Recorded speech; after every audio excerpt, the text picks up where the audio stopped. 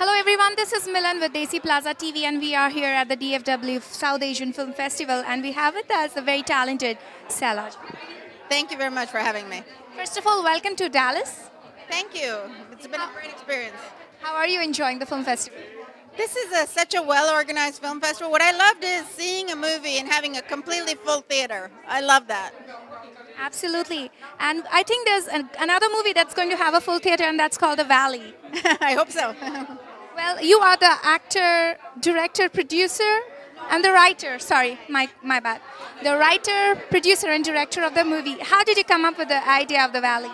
So The Valley is really a product of things I've observed. I live in Silicon Valley, which is, the name where the name comes from, and I've observed the pressure that the Silicon Valley provides for the adults as well as the children.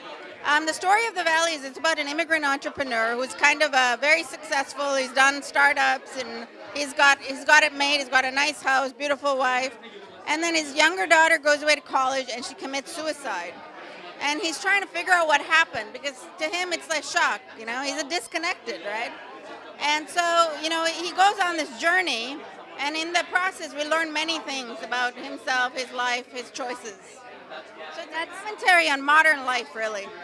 Well, that's pretty interesting and intense as well. I was also talking to Suchitra and Ali about it, and I'm definitely looking forward to watching the movie. Thank you. Thank you very much for your time. Thank you. Thank you. Thank you.